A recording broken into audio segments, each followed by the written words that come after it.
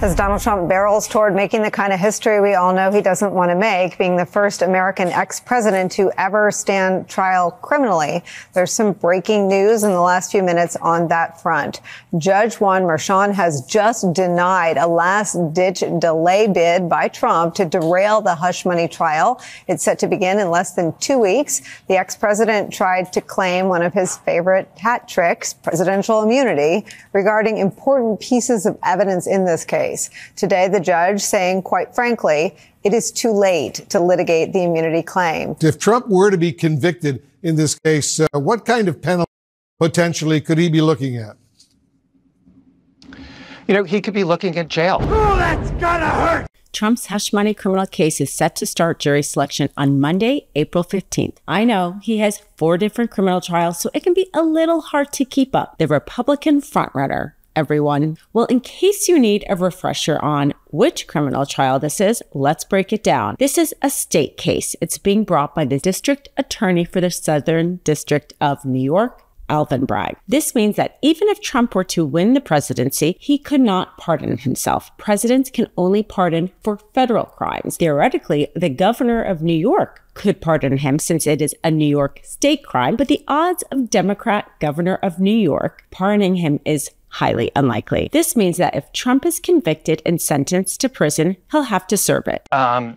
This is one where the judge, I think, is going to be looking at the rule of law to see how other people were treated, other people with a similar criminal background. I think this is an area where Donald Trump's pretrial behavior is going to be relevant.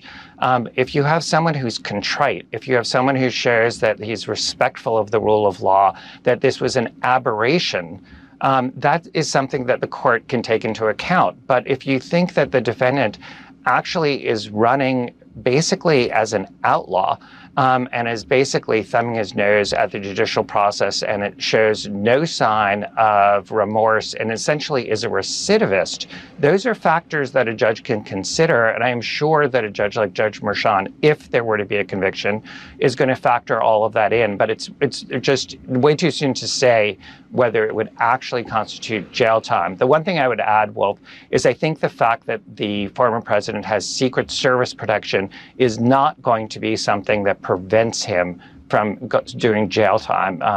That's something that can be worked out. It is a factor, but it is not something that is preclusive, I think, for any judge considering whether to send Donald Trump to jail if there is a conviction. In this case, Trump is charged with 34 counts of falsifying business records. Those charges alone are misdemeanors. But if the prosecution proves that he falsified the business records with the intent of committing another crime, then the charges become felonies, Class E felonies specifically, which is punishable by up to 4 years in prison. The reason why this particular case is so important is because the reason for the falsification, that the other law he wanted to violate, had to do with our democracy. It's a magnet. You just like, I don't even know. And when you're a star, they let you do it.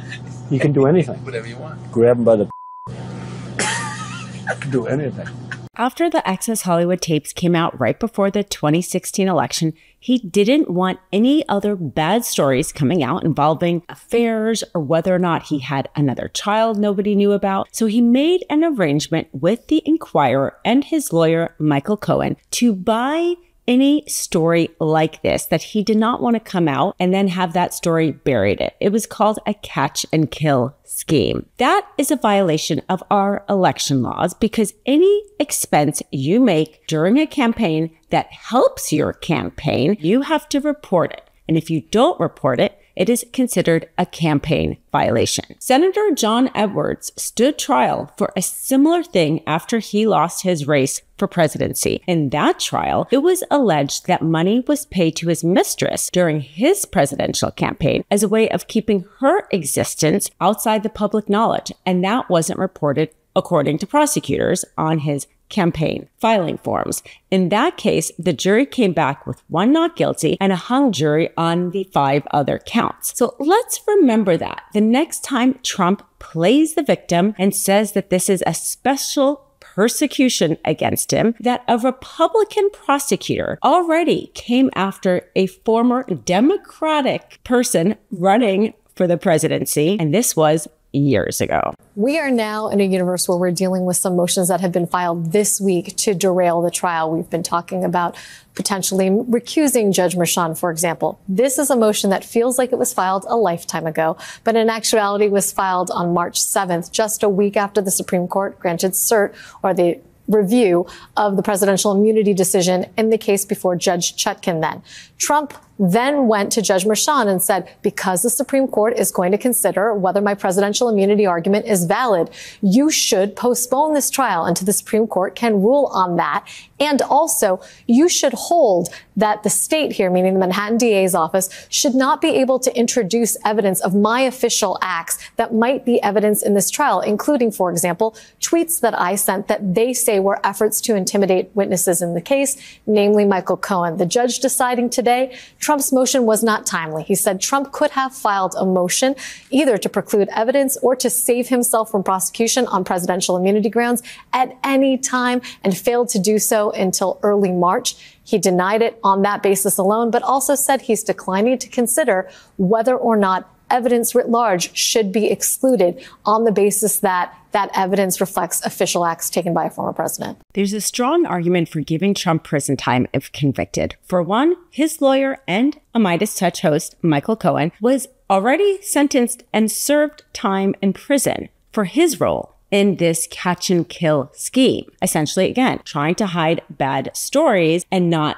reporting that as a campaign contribution. So although that regarding Michael Cohen was a federal charge and this is a state charge, and they are separate, but they are very related charges because it was based on the same conduct. It seems then more than fair, and we all know how much Trump talks about how he likes things to be fair, that Trump receive a prison sentence similar to Michael Cohen. There are a few factors a judge takes into considering at sentencing. A few will help Trump and a few will hurt him. Is this the defendant's first offense? Is the defendant remorseful? Those are the kind of questions that will come up at sentencing. A sentence is meant to not only punish the defendant for his crime, but also deter him from committing future crimes, and also importantly deter the general public from committing that crime. So in his trial, if he's convicted, there will be a separate mini trial only about sentencing, and all of these factors will be considered. The prosecution can give their recommendation. The defense will be able to put on witnesses talking about what kind of sentence they think is fair, and then ultimately the judge will decide. So in this trial, Trump, even if convicted, will be a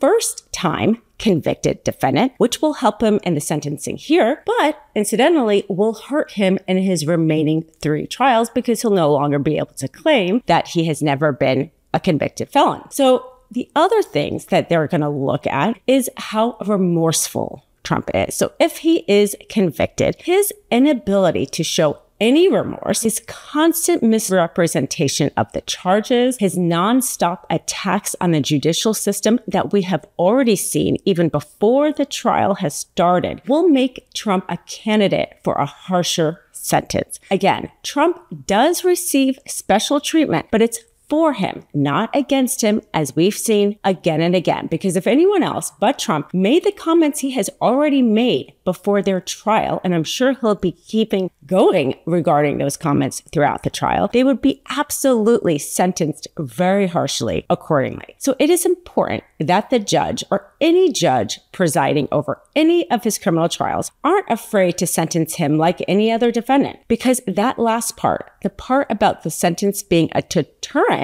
is crucial. If people hear him say how meaningless our election laws are, how meaningless the laws are that are against him in this case, how meaningless our fraud laws are, then the effect is for other people to treat them as meaningless as well. And if the judge doesn't take that into account, the laws do lose some of their power, because the law is only as important as the power people give it. Will the Secret Service be an issue? Will they give him house arrest instead? If a jury of his peers convicts him, he should just be sentenced to whatever any other defendant would get, not more and not less. You know, if we go back to the 2020 debate, one of the jarring moments was Donald Trump saying, "Proud Boys, stand back and stand by." That was, a lot of people remembered that moment. You know, now Donald Trump gives these rallies. The first event he held of the campaign season was in Waco, Texas. But he starts all of these events with the January 6th anthem. He's taken our national anthem. He's changed the words, and he now sings the song with the January 6th rioters who are in the D.C. jail, some of the most violent of the insurrectionists who he calls to free, and he calls them hostages. How odd, how weird, how dangerous is that rhetoric? And what do you make of that?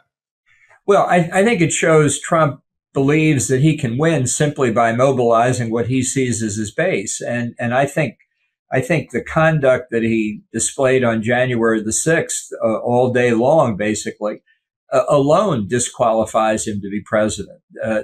None of these people were in the Capitol on any legitimate business. And my own view as a law and order conservative is they all ought to be in jail for a very long period of time. I think January the 6th wasn't the worst of it, though. I think later when he said the Constitution itself should be suspended so that he could be declared the winner of the 2020 election. I mean, you're really in fantasy land at this point. But he talked about suspending the Constitution like you would think the ruler of a banana republic would say it. That is disqualifying. And it's obviously disturbing that people don't more widely see it that way, that they say, well, it's just Trump being Trump. And that's the danger. When he says these things, he's actually saying things he believes in. And it sometimes takes him a while. He talks about it and talks about it and talks about it. But then you find that he then actually acts on these things. Regardless of the sentence, the judge decides to give him, we know based on the polling, that if Trump is even just convicted of any of these charges, he will lose a lot of votes. Elections are always one in the margin. Essentially, how many swing voters can you turn your way? How many of your base can you motivate to get out and vote? It turns out when you've been convicted, voters don't feel as motivated to vote for you. At the end of the day, most voters want some sort of functional government. A convicted president is just not a good look. Love this video? Make sure you stay up to date on the latest breaking news and all things Midas by signing up to the MeidasTouch newsletter at MeidasTouch.com/newsletter.